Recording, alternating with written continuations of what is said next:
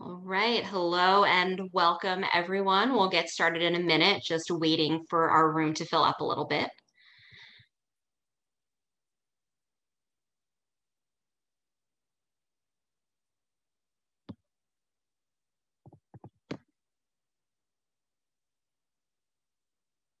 All right, well, welcome everyone to our second pandemic virtual version of Top Pitch, presented by TIE Philadelphia and PACT.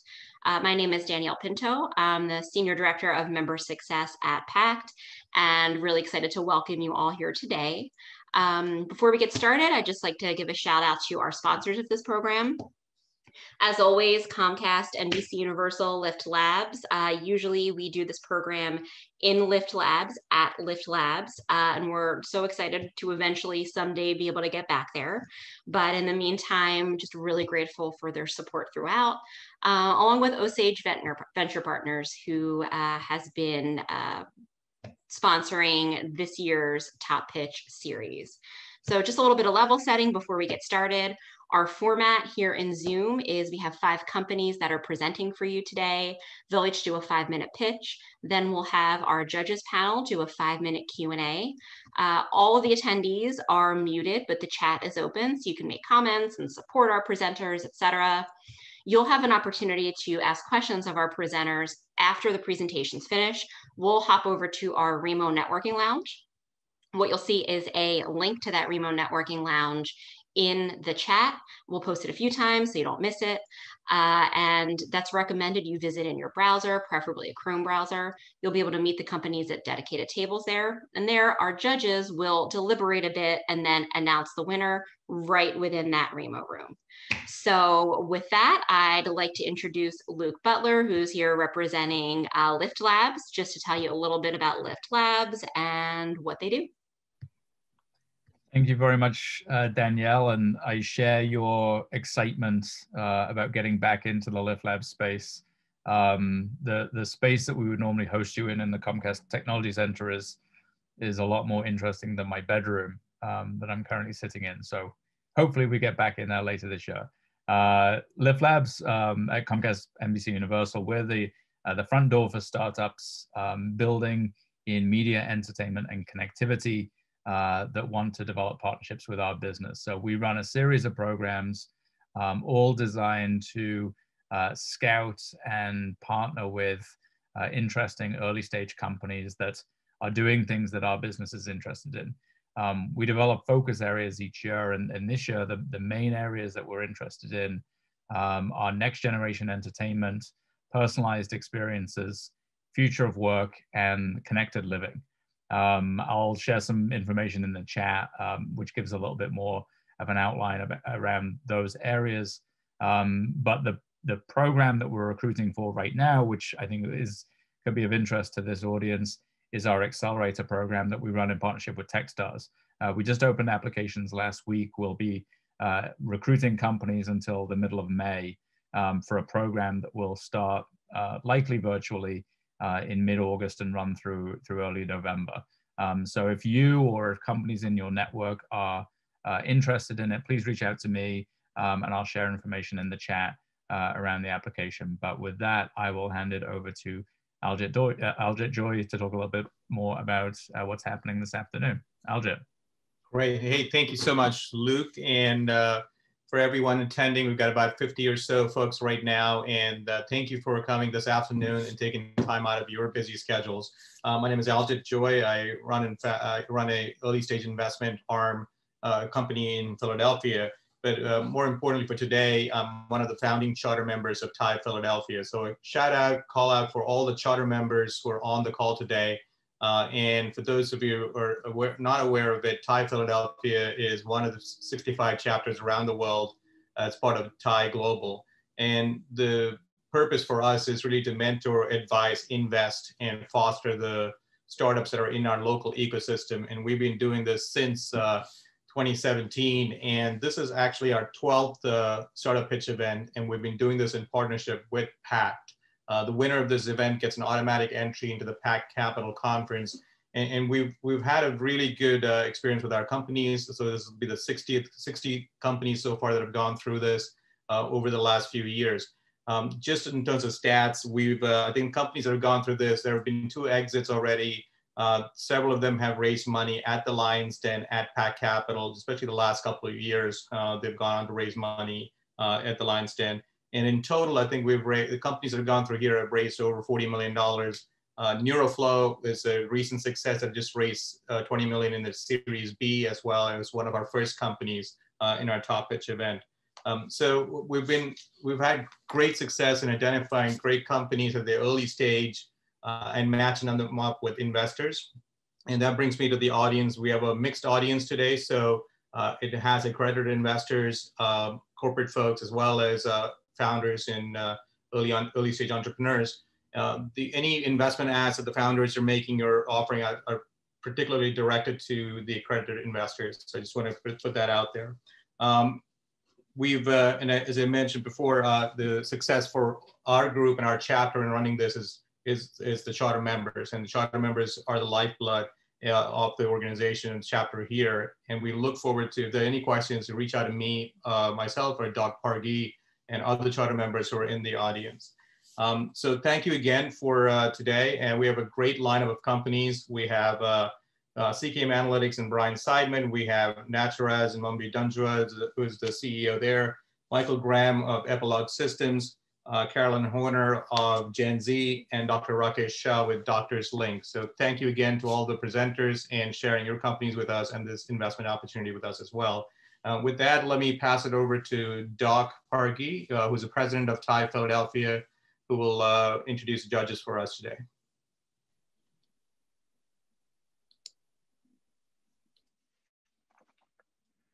Great. Thanks, Aljit. Thank you, Luke. And Danielle, as always, thanks to you and Heidi for putting this together. So thanks, everyone, for joining. And what I wanted to do is introduce the judges. We have a rockstar panel of judges, and then we'll just go right to the presentations.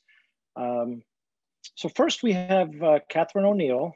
Katherine is part of Jumpstart New Jersey, also a co-founder of Broad Street Angels. Quite active in Angel Capital Association, and really a champion for angel investing in the region. So we're thrilled that she could join us today. Next, we have Paul Martino from Bullpen Capital, founder of Bullpen Capital. Paul has become really a rock star VC. You know, he's from the area, but was spent a lot of time in the Valley, made a lot of contacts there, was a Kleiner-funded entrepreneur, Kleiner Perkins-funded entrepreneur, and has invested in early stage in companies like FanDuel, FakeSpot, Splitwise, WAG, Spot Hero. I mean, you name it, dozens of companies and the early check-ins. So thrilled to have Paul there. Took me a while to get Paul to come. He's very busy, and glad you could join us, Paul. And finally, we have Bill Marvin. Bill is the CEO of InstaMed, and also the head of JP Morgan Chase's healthcare payments and treasury business, which is, essentially InstaMed, the company that he founded.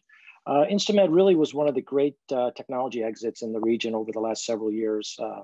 Bill is a longtime friend, and really had a big exit, and we're glad that he's able now to give something back to the entrepreneurial community. So that's our judges. Thank you, guys. And we'll kick it off with CKM Analytix and Brian Seidman. Thank you.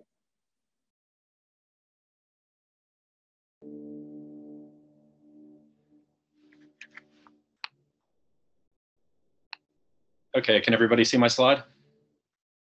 Looks good, Brian. Okay, great. All right, thanks for having us to this event. I'm Brian Seidman. I'm the president and CTO of CKM Analytix. I've attended a few of these events. This is my first one virtual. Thanks for having us here. I want to tell you a little bit about our organization and the product that we're bringing to market, which is called TK.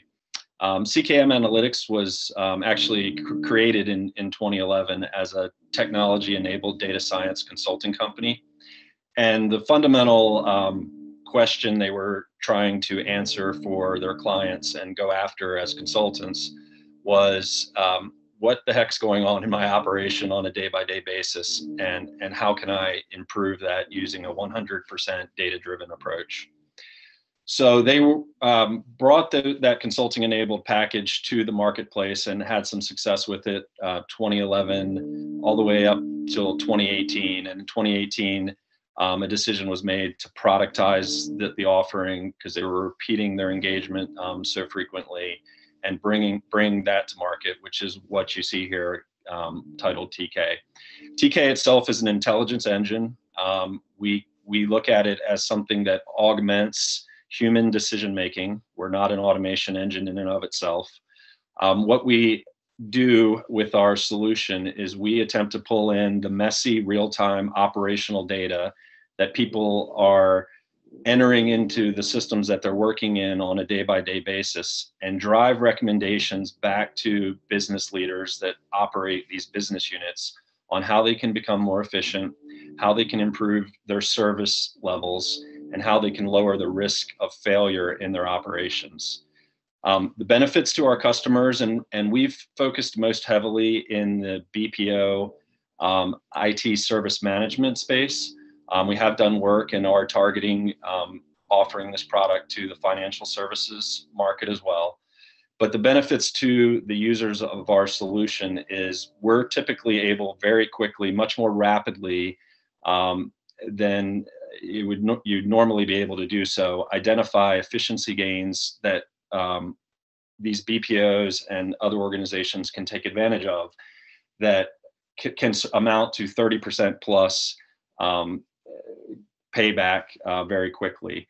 In addition to that, because we drive efficiencies back to each business unit, customer satisfaction increases. We take a look at things that are failing in an operation, whether it be a failed automation or failing infrastructure that's causing a lot of work in an operation, and return those things back to our customers very quickly as well. And most importantly, what we really do is we give the users of our product complete business process transparency. Very quickly, I'll just go through a couple analyses that we provide within our product. One of the bigger things we do is process mining and analytics. You'll see that up in the upper left-hand corner here. After we've hooked up to a customer's systems of work and pulled in the digital footprint of what's going on, and we tie into telephony systems, chat systems, workflow management systems, field service management systems, whatever systems are being used in a specific operation, we will tie into it. We're able to dynamically produce maps of each and every process inside of an organization and pinpoint where bottlenecks are occurring, where rework is occurring, where automation is failing. We can identify unusual patterns of work. We can identify when work is starting to take longer than it normally does. And we do all of that in real time and continuously, so that as an operator of a specific unit, you have a sense of when failures are occurring. Other things we do is we take a look at repetitive work. Repetitive work could be, for example, I have an IoT device that continually fails and my team has to respond to it. Well, what we do is we identify that for you, and there are other systems that can identify repetitive type failures, but we take it one step further, and since we're managing all the work that falls out of that, we can classify the repetitive incidents with the effort that it's creating inside your company, so that you focus on eliminating the things that are sucking the most time away from your company. We go a level down from these process mining maps, and we measure individual worker productivity. We're not a creepy system where we're installing something on an end user's machine, but we are looking at how they're interacting with systems and how often they get work done. So we'll measure a group's productivity across different measures. A lot of times it'll be how often do they escalate versus how long does it take them to get something done. And this can lead to opportunities to retrain employees or assign them to work that they seem to thrive with versus forcing them to do things that they don't seem to succeed with. And the other thing we do inside of our system is we're always taking a look at the optimal staffing for an organization. So we have an effort model where we can derive the amount of effort that is required to complete each category of work within an organization. So we're constantly matching demand to supply, demand being how many different items of work are coming in different categories and what's that going to take me to complete, and the supply being how many people do we have in the system currently. And whenever we see mismatches of supply and demand, we let our customers know about that. So these are the types of things we're doing and bringing to the table to enable our customers to become more efficient. Go ahead. If you could wrap up, it's time. Oh, time. I didn't hear the 2-minute warning. Sorry. Okay. Anyway, this is our financial outlook. We're just getting started in terms of having annual recurring revenue. We hope to do $2 million ARR by the end of this year, and you'll see our growth path there. And these are the types of customers that we target. So I'll wrap up there. I apologize.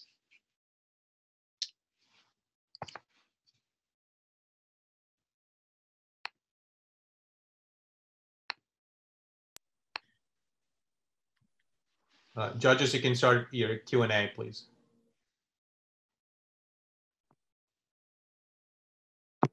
Brian, you clearly have excellent domain background on this. I'd love to hear a bit about your background and how you figured out to go solve this problem. This isn't the kind of thing you think about walking down the street randomly. No, and to be fair, I'm not the original thought guy here. There is a guy that founded the consulting company before me. I joined them in 2018. However, I do come from iPipeline in Philly, where we were focused on improving the efficiency of principally insurance companies. We got into some financial service companies, and knowing the guy who was doing the consulting at the time for a period of time, I knew that this was a major problem at every organization. Most companies simply lack the capabilities to even understand what's happening in their organization, and certainly they can't do it rapidly. So normally what you'll see them doing is they'll bring in a large consulting organization, your Deloitte's or your McKinsey's or whomever, who will do a 6 or 9 month analysis of how they should re-streamline all their processes to become more efficient and to operate in a different way. And, you know, a lot of that comes with a lot of bias. They don't get the complete picture of what's happening. So, you know, what we're delivering here really comes with no bias and gives the complete story. So you're right, it's not something you dream up overnight, and it is somewhat complicated, but you know, I think it attracted me when I saw what this guy was doing, because I know it has a lot of legs and value in a lot of different types of organizations. We just happen to focus heavily in the BPO space because they're very receptive to becoming more efficient because it hits their bottom line immediately.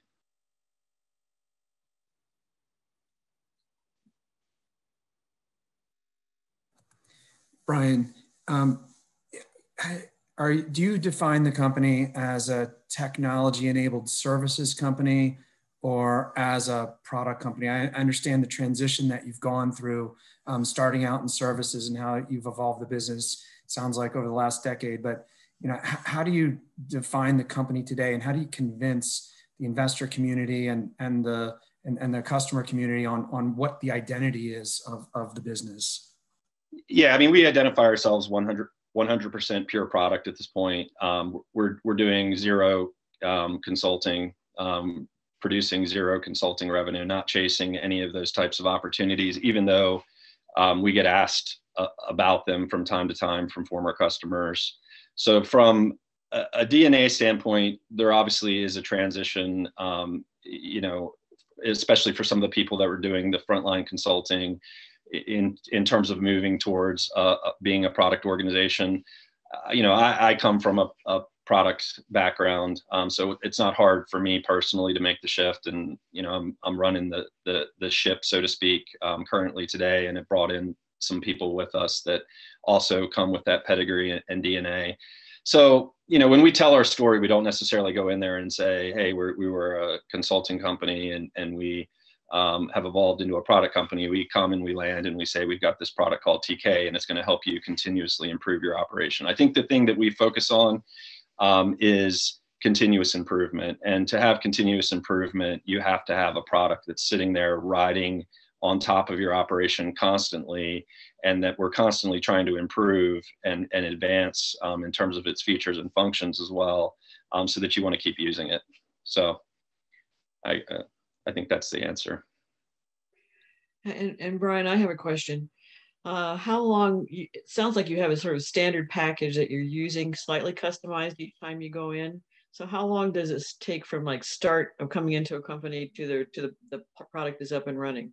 Yeah, I had a slide on that. So the only customization we're doing, everything is productized within the analyses that we do. So all of the process mapping and everything that comes out of the box. Really the customization, if you want to call that configuration, is mapping the data streams from the customer's business units into our application.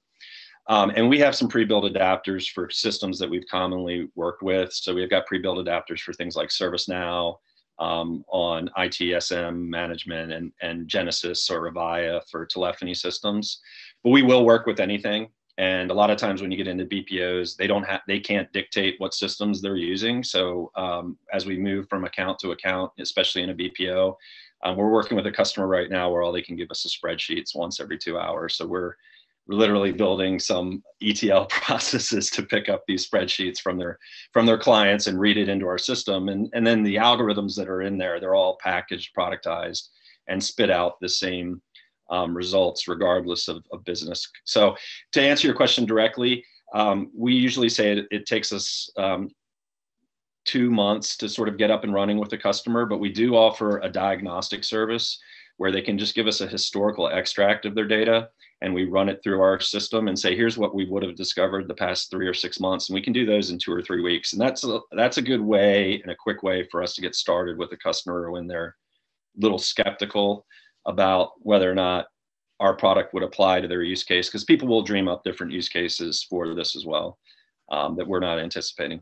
And one last question. So what's the size of the company you're working with now? And what's the size you expect to be able to expand to? Because it sounds like you may be early stage, smaller companies, or are you working in very large companies right now? We're working in very large companies, which could be problematic for us because we're small and it's hard to get their attention. But the companies that we have signed and contracted with now are your 10 or $12 billion BPOs who are using us within a couple of accounts currently. So, they have hundreds of customers of their own, and they're saying, some of them are beyond trying it. Some of them are now moving into expanding it, but we're in a couple of their accounts and we want to be able to expand into all of them really. Thank you.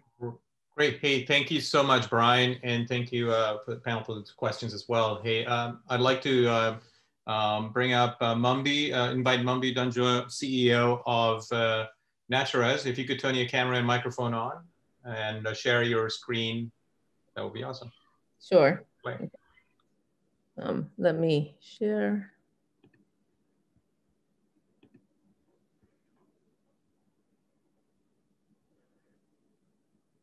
Just give me a second. For some reason, it's not popped up here. Okay, I just need to change a setting here. I didn't realize.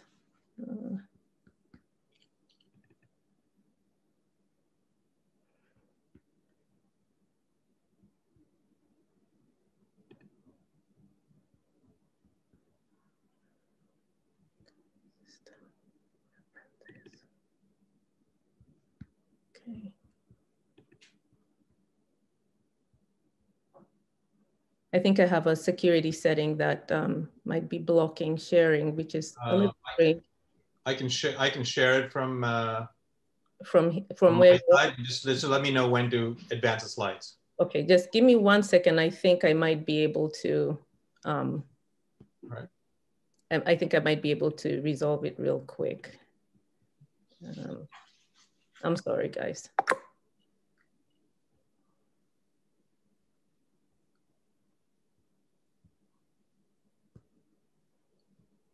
Okay.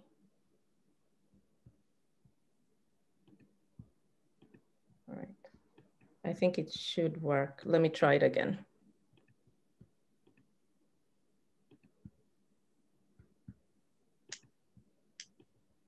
If not, Aljit, I'll just let you share. Yeah, you know what? Let me just go ahead and let's do it. And just let me know when to advance the slides. Can you see it? Yes, I can. not as clearly, but let me see. All right, I'll do my best with this. All right, I'll start now. Okay. Hi, everyone. My name is Mombi Tunjua. I'm the founder and CEO of Naturaz. Today, I'm here to share with you how Naturaz harnesses the power of nature to care for curls. Next. Did you know that over 60% of people in the US have got curly hair? Curly hair can be frizzy and dry. It can be difficult to comb, manage, and style. Industry solutions include the use of harsh chemicals, high heat, expensive treatments, all of which can lead to breakage, thinning, and eventually hair loss. A study in Boston University showed a correlation between the use of chemical relaxers and the growth of intrauterine fibroids. Next. Having experienced some of these problems myself, I created proprietary formulas that we own. I have a background in chemistry and also 11 years experience in big pharma. I am my customer, I get her, she gets us. Next. I created the Moisture Buzz system using natural and organic ingredients that I scientifically balanced to deliver sustained moisture, as well as protein to repair and improve the texture of hair. Next. We're a clean beauty brand. We're 100% vegan. We do not use ingredients like parabens, which have been found in cancerous breast tissue. Next.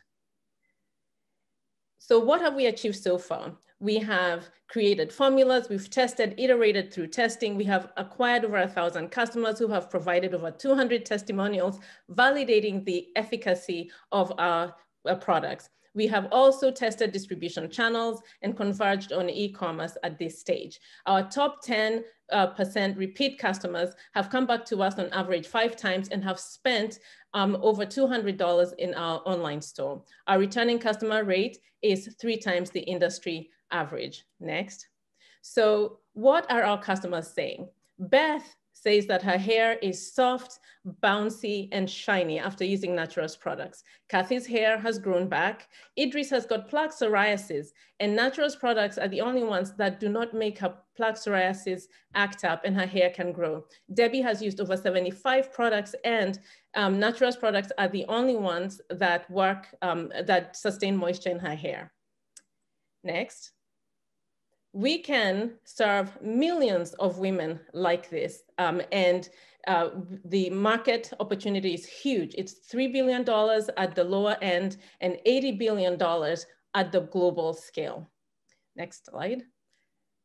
Our client is the professional woman who typically shops for her family and herself online. She's health conscious, reads her labels, and is between 25 to 65 years old. We would acquire her through digital marketing strategies, PR. We would entice her by offering the rehydrating mist and detangler, and then upselling her on our 3-product subscription system. Next. So how do we win? We win because we deliver 3 times more moisture based on our clients. We offer a 3-step system, and that's a no guesswork system. We see ourselves among trailblazers in the clean beauty industry. Next, we differentiate ourselves by offering a 3-step system that's 100% vegan online. Next. We are ready to launch. We have websites asset in place. We have relationships with contract manufacturing as well as order fulfillment who can grow with us. Next. So we have proven what the customers are willing to pay. We have proven how often they come back. By selling a subscription system every 2 months with gross margins in the area of 76%, we see ourselves growing to an $18 million business by 2024. Next. The team that will get us there consists of experts in direct-to-consumer marketing, digital marketing, as well as supply chain and logistics management. Our advisory team consists of investors, business executives, as well as serial entrepreneurs who will help us grow our business strategically. So we are asking for a $1 million investment today. We are seeking a $1 million investment in an open round. We are offering a convertible note, 20% discount, 6% interest rate. We would use it as shown here on the slide, and we have $25,000 committed by the Bucks County Industrial Development Authority, as well as being in due diligence with Social Venture Circle and Broad Street Angels. Next.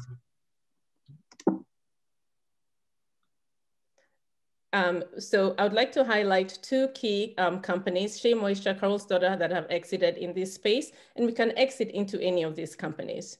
We saw a problem in the market. We created a solution to solve it. We have proven the efficacy through 1,000 customers. We have an experienced team in place and a strong advisory board to help us grow. We'd love to invite you to join us in growing Naturaz and into harnessing the power of nature to care for curls. Thank you.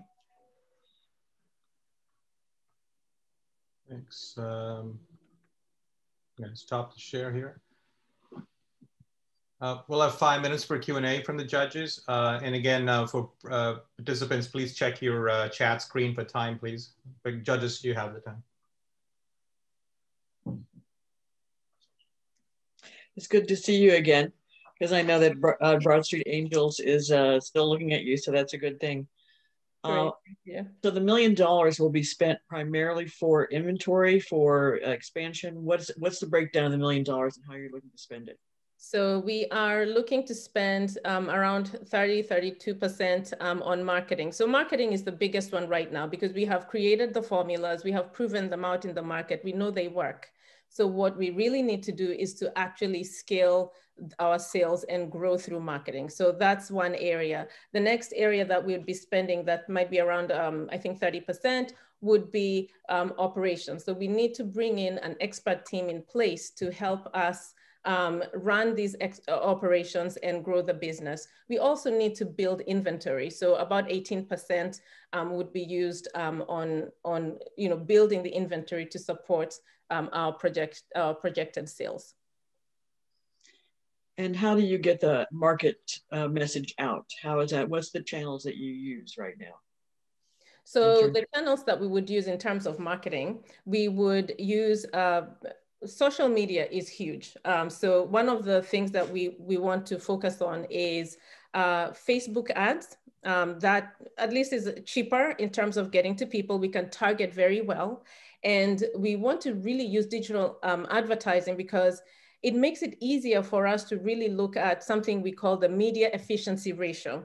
So we would need to create ads and optimize them. And what happens is that when you optimize the ads, you're really getting to your target audience. You are reducing the cost of actually reaching the audience. And when you get the ad in terms of even the creative, what gets their attention, what stops the scroll, when you get to the point where it's really well optimized, then you're able to really ramp up sales because you're able to predict that by putting in X amount of dollars, we can get X amount of people to come and convert on our websites. So that's one way. Another way in terms of marketing and reaching our audience is through PR. So we need to get our story out there. We have a unique story in this market, which is really hot right now. The story of the founder is very important. And so we want to make sure that that story gets out there through PR. So those are two major channels that we are thinking in terms of getting to our end customer. Thank you. Let me follow up with that. It was good to see you again as well. We saw you about a couple weeks ago. Yes. What, if any, marketing channels have been tried already? Clearly, influencers and social media are going to be the way to go. Have you run any test budgets so that you know how to spend the money, or are you just starting that process now? We have run some test budgets. So that's why we've been doing quite a lot of testing to get to this point. We have found that influencers are very, very helpful. First of all, they help create content, and they also help reach various aspects, various parts of the market where people can resonate. I have that type of hair, or, so social media influencers are going to be critical in terms of us working with them. And am I answering your question? Is there something else in addition to your question that I need to address? Know how the just wanted to know how the test budgets work. Yeah, so the test budget has shown us that that is an approach we need to use with really going after influencers as well to help talk about our products. I'll be quick.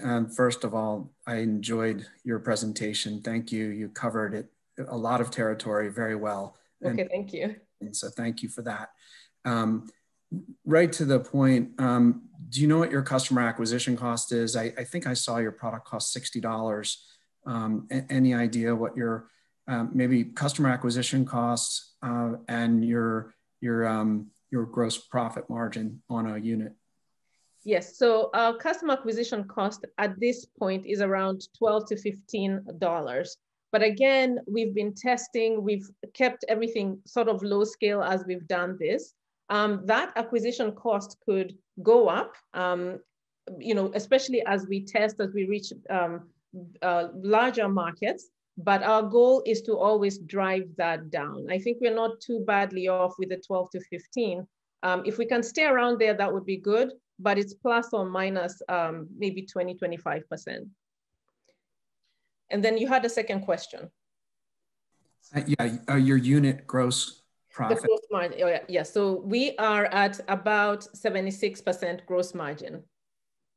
Perfect. Hey, thank you so much, Mumbi, and thank you, judges. I'd like to invite up, maybe if you could take the camera and microphone off, invite up Michael Graham. If you could turn your camera and mic on.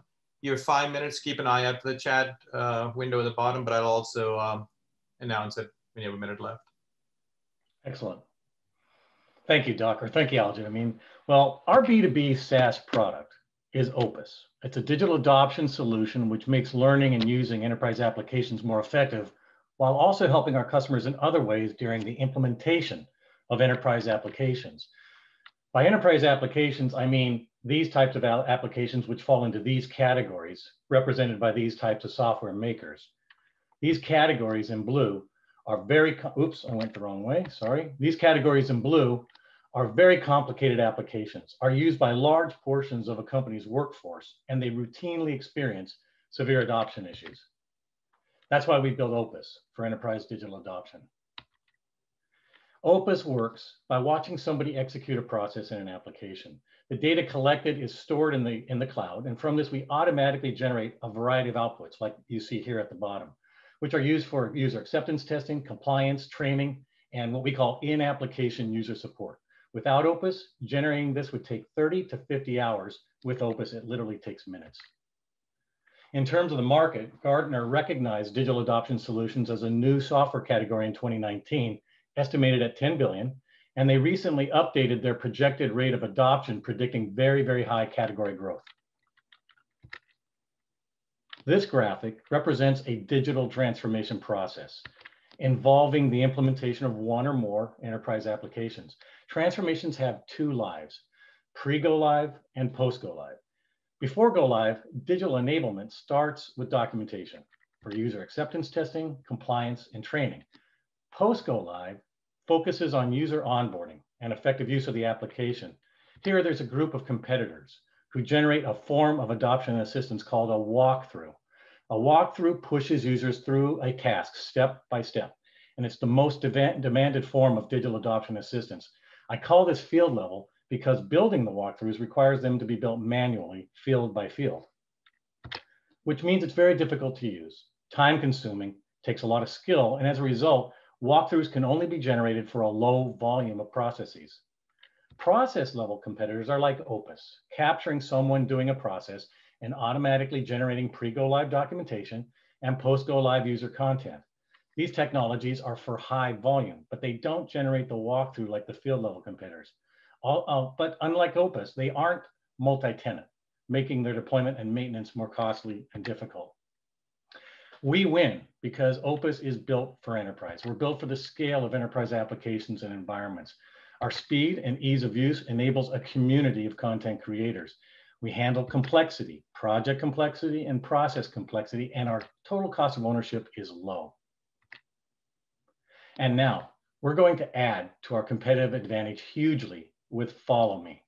Follow Me will be the first high velocity, high volume walkthrough created automatically, which means that there will be huge cost savings versus WalkMe and the others.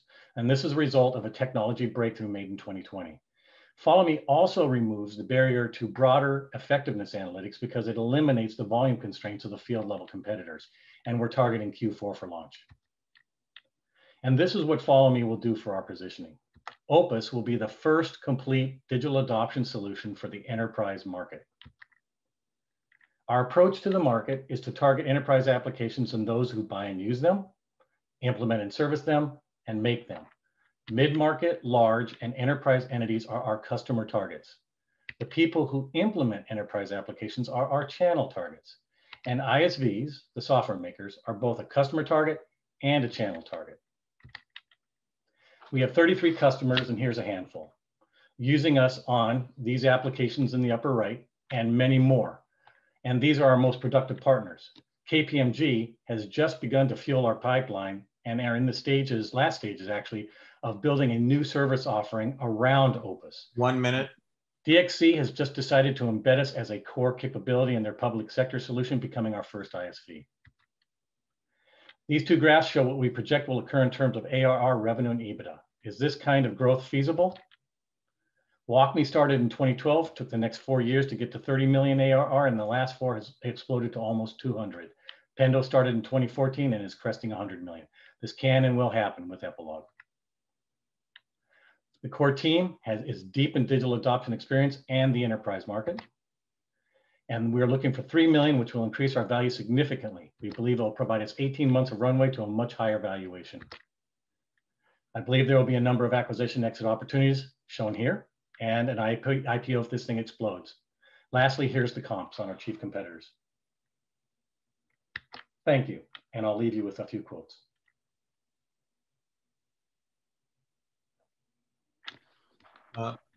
Thank you, Mike. If judges could turn your cameras on, please. Thank you. You can take the share off, Mike.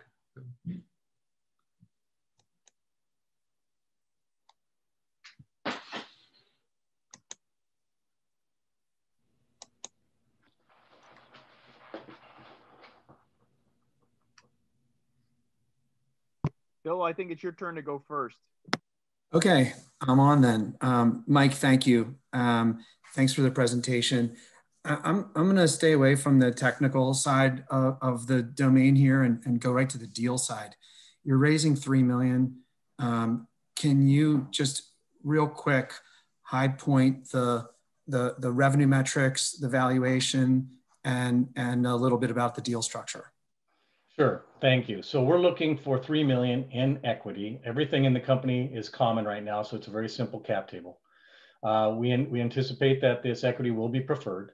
We're looking at a $6 million valuation. We're certainly not stretching for the kind of multiples I just showed you. And the use of proceeds I showed you really quickly, I don't expect you to see, but I don't think that was part of your question. The last part that would be missing would be, and I think you mentioned it, your ARR was going to get to 850 in April? No, it's going to get to 1 million. We have 850 as we speak, and okay. We have deal closings in underway with Conviva Healthcare, with Apollo Management Systems, with the Methodist Health, and et cetera, that will get us beyond the $1 million mark in that time frame. Okay, thank you.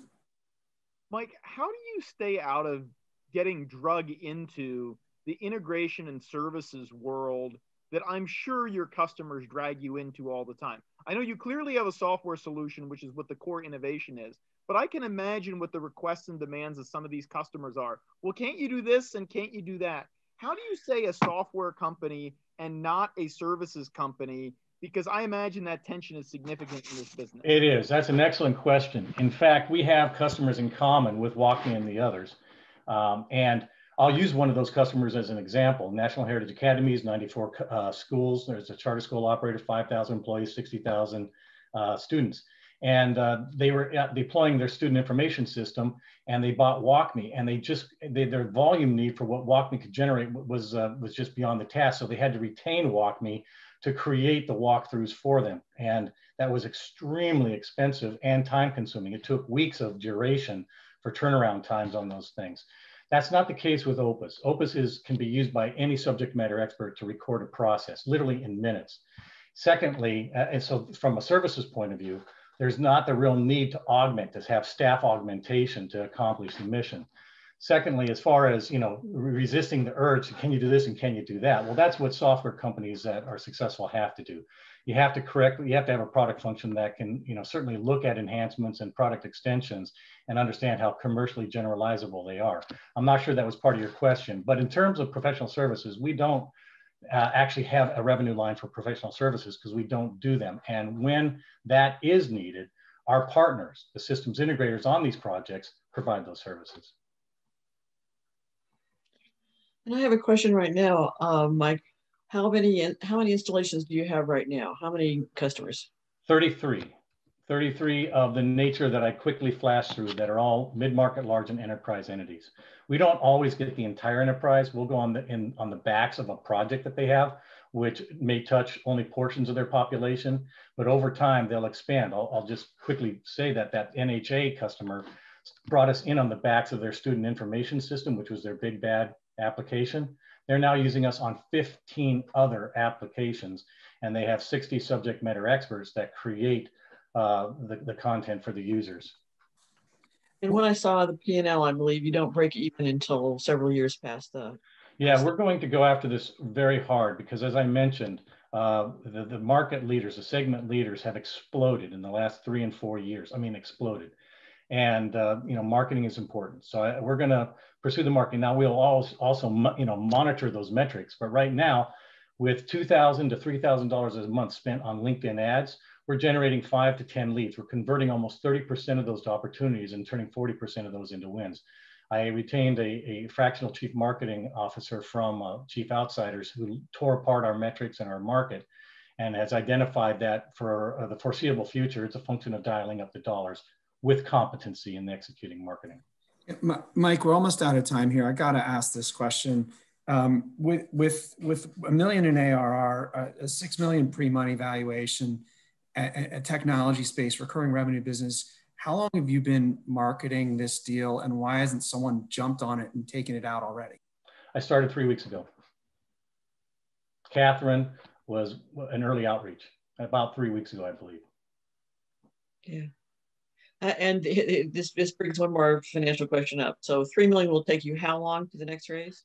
18 months, give or take, depending upon the rate of adoption and the need to either dial it up or dial it down as we look at that. Time. Thank you. Thank you. Thank you. The camera's off. I would like to invite Carolyn from Jenzy. Thanks, I'll do it. All right. I'm going to start my stopwatch as well. All right. Hi, everyone. My name is Carolyn Horner, and I'm the co-founder of Jenzy, a mobile-first e-commerce marketplace. At Jenzy, we're creating the most personalized, data-driven way for busy parents to shop for their kids, starting with shoes. Why shoes? Well, Jenzy was created in 2016, and that was the same year that StrideRite, once the leader in the kids' shoe space, closed all 200 of their stores. So parents turned to Amazon and Zappos, which offer a fast but not easy way to shop. This is mainly because every brand fits differently, which is why so many parents buy multiple sizes, knowing they'll have to deal with returns. This is time-consuming for parents who are buying kids' shoes every few months, and it's also inefficient for shoe brands who have to deal with the cost of those returns. So Jenzy set out to create a more efficient way to buy and sell products online. Here's how it works. A parent begins by downloading the Jenzy app and creating a profile. They answer a few questions about their child, including the age and the last shoes worn. The data we collect in this onboarding process is used to then personalize every aspect of the shopping experience on Jenzy. For example, we use this data to curate a selection of shoes based on information about that child. We also use this data to calculate the child's correct size in every shoe on our store, making it easy for a parent to understand how a specific shoe fits and what size she should buy. We had an explosive year last year. In terms of revenue in 2019, we generated about $15,000. In 2020, we did close to $170,000. Additionally, we saw a strong repeat customer rate of 20% month over month. Now, our user experience is so easy because our backend technology is robust. Within our custom backend dashboard, we have multiple databases, including one that aggregates all of the shoes we sell and how they fit. We have over 3,000 SKUs of shoes that have been measured, tagged, and sorted by our team. We also have 70,000 user profiles. It's when we combine these two data sets together that we're able to match the best shoe in the correct size for parents. This obviously offers a great customer experience, but it also makes our return rate half the industry average at 15%. To put that in other words, when shopping on Zappos, 1 in 3 shoes have to be returned. When shopping on Jenzy, only 1 in 10 shoes have to be returned. Our low return rate is why so many brands are eager to partner with us. Speaking of, let's look at how Jenzy makes money. This year, we're focused on becoming a dropship business. This means that we don't buy or hold inventory, rather that when an order is placed on Jenzy, we send that order to the shoe brand who fulfills it on our behalf. As of this year, we have 6 dropship partners on our platform with an average gross margin of around 27%. Now, Jenzy is disrupting a large and extremely fragmented market. There are 20 million working millennial moms in the US with young kids. The best part about our market is that they're growing by a few million each year. Parents spend about $2,000 per child per year, bringing our serviceable addressable market to around $40 billion. Now, how we think about becoming a big business over the next few years is first and foremost capturing 0.5% of our target market. When they buy about 4 pairs of shoes with Jenzy in 1 year, we'll be generating about $16 million of top-line revenue by 2023. This is our break-even point. However, we know that it's just the beginning. By using our data to fully understand a child and their growth, we can start to predict what other items they'll need each season. Toys, accessories, furniture, these are all high-margin items that lend themselves to the type of curation that Jenzy provides. We look at other marketplaces like Chewy that set out to disrupt one category through customer service and curation. Ultimately, we see a world where Jenzy becomes a one-stop shop for busy parents. I don't think you said time, so I'm going to wrap up with 2 more slides. Our team right now is 12 full-time employees. My co-founder Eve leads all of our operations and vendor relationships. We also have a tech team of 6 engineers. Our lead front and back end developers each have 15 years of experience behind them. And then in summary, we're currently raising a $3 million seed round. We have about 70% of the round circled and a lead investor on board. With this round, we aim to increase our marketing spend as well as expand our team to generate about $1.7 million of forecasted revenue this year. And I have to say it, while the shoes may be small, the opportunity ahead is big. I look forward to your questions and thank you so much. Carolyn, talk to me about the blended CAC at $30. What are the channels? What's the makeup? How much are viral leads? How much are paid? Run us through that. Yeah. So $30, actually $36 specifically, is our forecasted CAC. Our current CAC right now is $70. Where that comes from is about 25% is through paid ads. We spend about $20,000 on paid ads per month, primarily on Instagram and Facebook. 25% of our sales come from influencer partnerships. So similar to what Mumbi mentioned, just working with influencers in exchange for 1 or 2 pairs of shoes, they promote Jenzy. And then the other 50% of our sales are organic. So we currently have a 1-to-1 ratio, and it's really through, having more referral programs within the app, opportunities to share, that we want to bump up that those organic leads this year to bring our CAC down to the $36 number.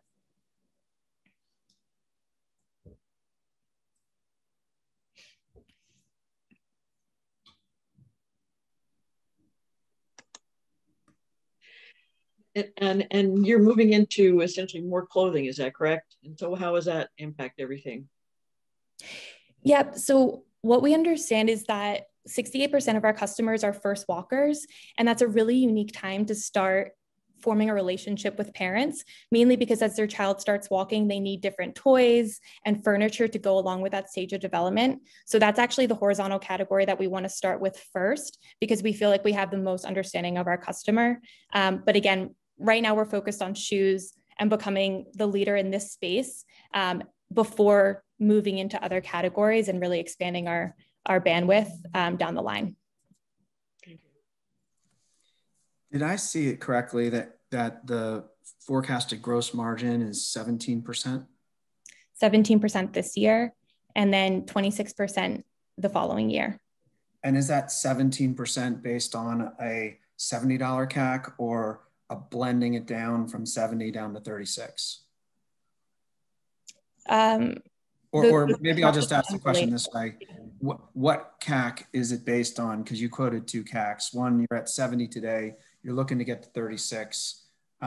When you look at 17% gross margins for the year of 2021, what's your CAC for 2021? Yeah, so the reason I like the $36 CAC is because it gives us a 1-year payback period. So currently our average order value is $60.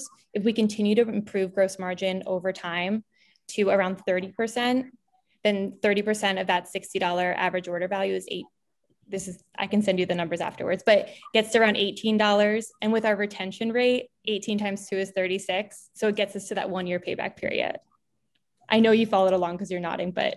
Yeah, I followed, but what I didn't hear was, I heard what you like and what you aspire to, but I didn't hear what it is. So I think that's an important assumption for, the next 12 months. Yeah, so our current CAC, our current blended CAC right now is $70. Our marketing team this year is focused on bringing that down to 36. Okay, so then is 70 the number that you're modeling for 2021, or is it 36, or is it somewhere in between? So 70 is the number that we're modeling, but right now that doesn't, our gross margin and how we're working with brands who drop ship with us is unrelated to the CAC that we're trying to achieve with parents. Got it. Okay, thank you.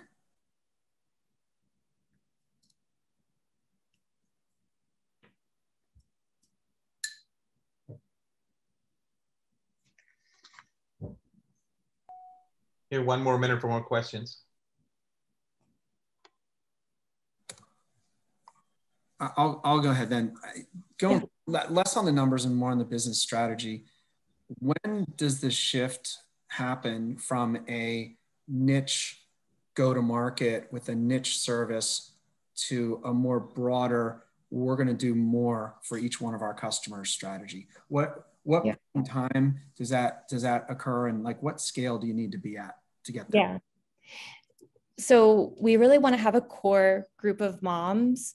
So about like 20 to 25,000 moms who are repeatedly buying shoes on our platform in order to kind of have the demand proven and the understanding of the customer before going into new products. So I think if we spread ourselves too thin right now, it becomes kind of confusing what we offer, what we're really experts at. And so staying really focused on where we know demand is, as well as, what we've gained expertise in over the past few years. Right now is our core focus, but probably by beginning of next year, we'll want to start expanding into those new categories. Thank you, Carolyn. And if I could welcome up Dr. Rakesh Shah for our final presentation from Doctor's Link. And Rakesh, if you could share your screen, please. Absolutely. Make sure that's working. Your time Can starts now. Great. Thank you, everyone, for giving me the opportunity to speak with you today. My journey started about 20 years ago. As a practicing cardiologist, I've had the opportunity to save not only thousands of lives, but positively affect many more. But my journey really came down to a singular question. About 4 years ago, when I was in the middle of my Oxford MBA, one of my classmates asked me, Rakesh, what do I do if my mom has chest pain? To which the simple answer for any clinician these days is essentially call 911. However, his question was much more in depth. His question was, how do I know if it's real? How do I know if I really need to take my mom to the emergency room? And I'd been struggling with this for quite some time. And that's when I really came up with mHeart. mHeart gives patients the opportunity to evaluate their chest pain anytime, anywhere, without necessarily having to go to the emergency room.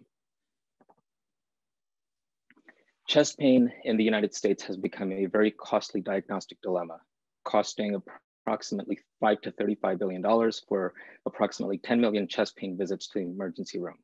Unfortunately, almost 90%, maybe actually more than 90% statistically, do not need an ED level of care. This results in a significant impact to our healthcare system as well as our patients.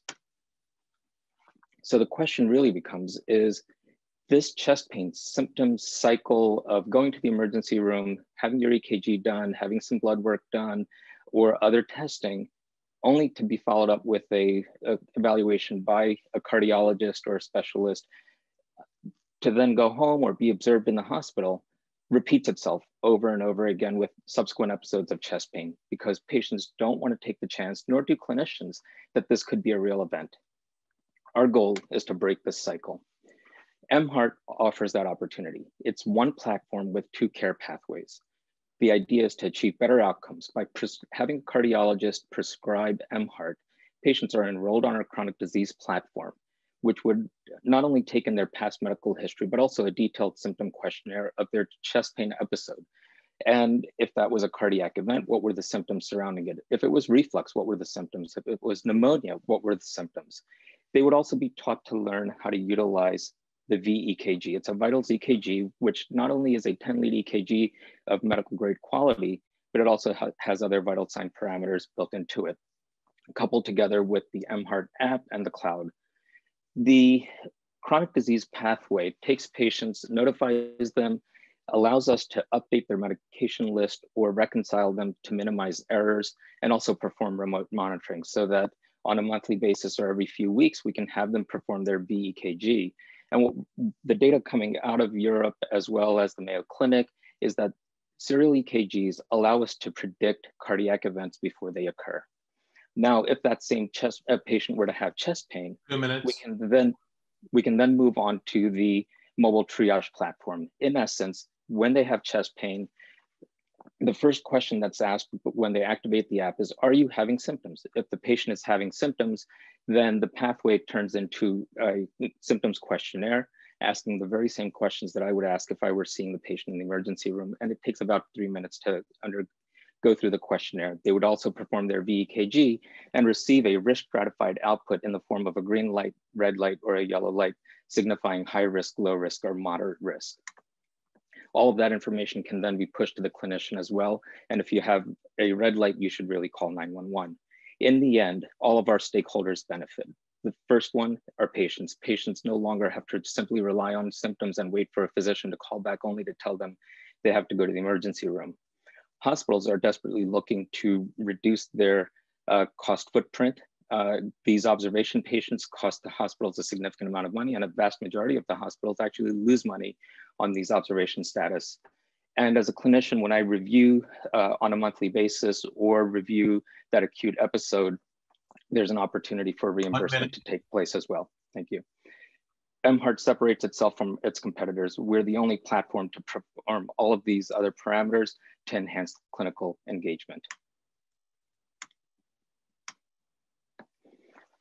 Our goal to profitability is within 4 years through a low cost retail cost for healthcare systems to provide to their patients with an annual subscription fee model. First generation gets us onto the marketplace by the end of 2021 with the goal to be fully live with our software as a medical device by 2023. There's a large addressable market, 34 million patients with diabetes, 30 million with heart disease, 30 million suffer from non-cardiac chest pain, of which 70% are evaluated by cardiologists, and 1.1 million patients with heart attacks on an annual basis. Our ask is a $1.2 million ask, either in the form of a convertible note or a straight equity raise. So with that, I'll end the presentation and open it up to question and Q&A.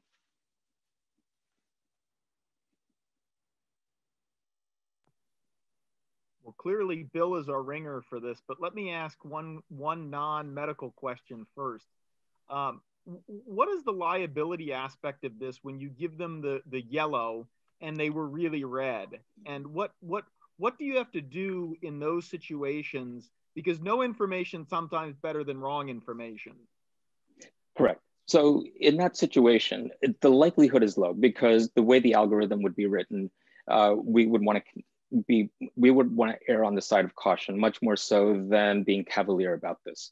We don't want to be cavalier, but more importantly, it's the low risk that really doesn't need to come to the emergency room. The moderate risk, all of this information is then pushed out immediately to the clinician. So if you're having chest pain, it needs to be pushed out. Remember, this is prescribed by a clinician, a cardiologist typically, so that a yellow light, please push this to your clinician and have the clinician call back. For me, on the other hand, as a receiving cardiologist, and I've talked to numerous colleagues, and they wish that there was a device of this nature. The reason being is they want the information. I want to be able to look at the current EKG, previous EKG, look at the symptom history and compare all of that information. In the long run, our goal is to automate everything. But if there's still a yellow light, hey, let's just push this out to your clinician. Let's get feedback from them as well. But now it's educated. It's not just a guessing game any longer.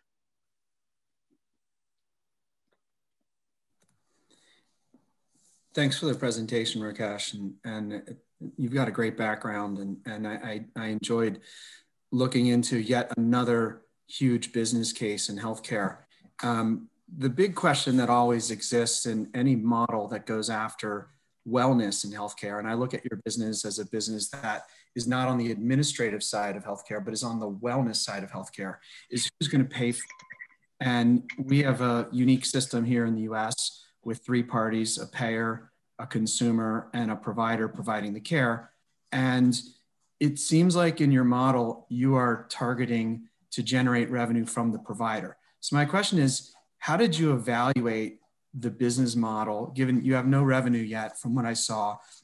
Maybe you have other ways that you've tested the market, but how did you evaluate this? And how do you know that that is going to be the right model and it's not going to be going to a health plan or going direct to consumer as being the other two obvious possibilities?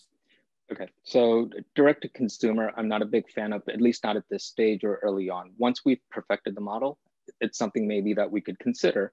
However, we want to keep the clinician engaged.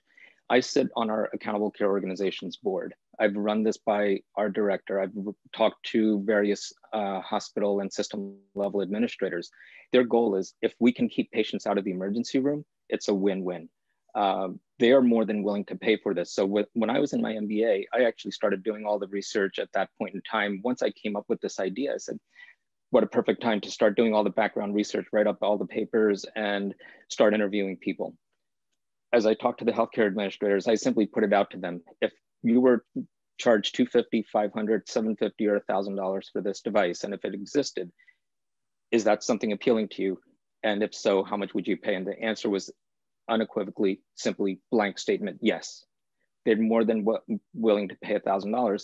If you do the math, especially in cardiology, when at least 70 to 80% of the cardiologists in the United States are employed, the healthcare system actually will make money on the CPT codes for chronic disease management and remote patient monitoring.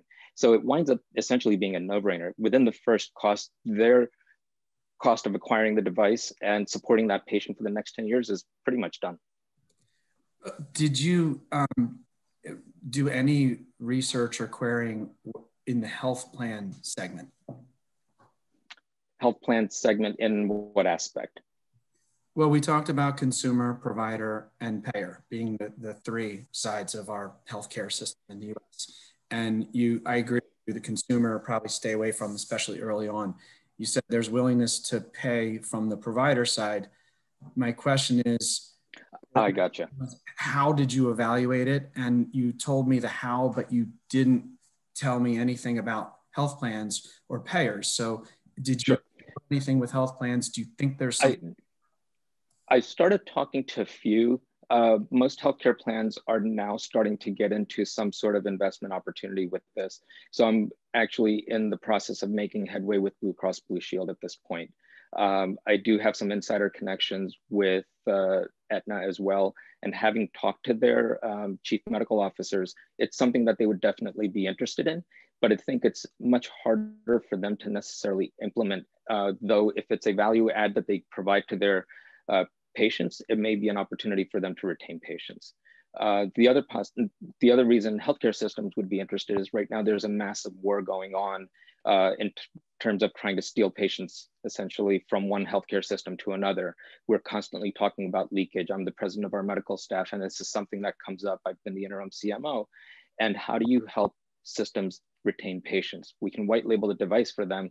And so now it's Penn's or Jefferson or Temple or Geisinger or whoever. So it gives the opportunity to not only retain patients, but also keep them within the system. And those physicians within the system are the ones who would be assisting patients. So you actually wind up enhancing the doctor-patient provider relationship. Oh, this is Katherine O'Neill. And Danielle, you'll have to unmute my picture because my pictures, I can't change that right now. I'm really familiar right now with this great surge in people buying their EKGs. Everyone I know who's had a heart problem has gone out and bought the EKG, the portable EKG. Yes. And this is certainly a path to monetize that and improve the quality of the medical care to it. Do you have any idea of the number of these individual, EKGs that have been sold? It's got to be a phenomenal number. Oh, it's a phenomenal number. It's in the millions, at 5 to 10 million. And these are all ones that focus specifically on the AFib market. AFib will continue to grow as the population ages, and heart disease continues to remain as the #1 killer. But in order to evaluate chest pain and any reason for having chest pain, you cannot do it with one of those cardiomobiles or an Apple Watch. It's simply not enough data. You need to create a system that allows portability and be able to perform at least a 10-lead EKG, and that's what we're offering. Okay, so it's a better diagnostic. That's not hands down. It's a better exactly. It's a better piece of equipment. It allows the doctor to diagnose better. Okay, yeah, which correct. has got to be terribly attractive to most medical providers. Okay, just from a revenue standpoint. Oh yeah, absolutely. Right now I recommend the Apple Watch or the CardioMobile for patients, but I get nothing in return for it. Mm-hmm. Hey, thank you very much. Thank you to the judges. Thank you to all the participants. Yeah, well, I think it was great. A lot of great presentation, great ideas. But we were really aligned on the winner. And so we're pleased to announce that Mike with Epilogue is going to take it away. So congratulations to Mike and your team. I whooped. I couldn't get my camera on my mic off in time for you to hear the whoop. So thank you very much.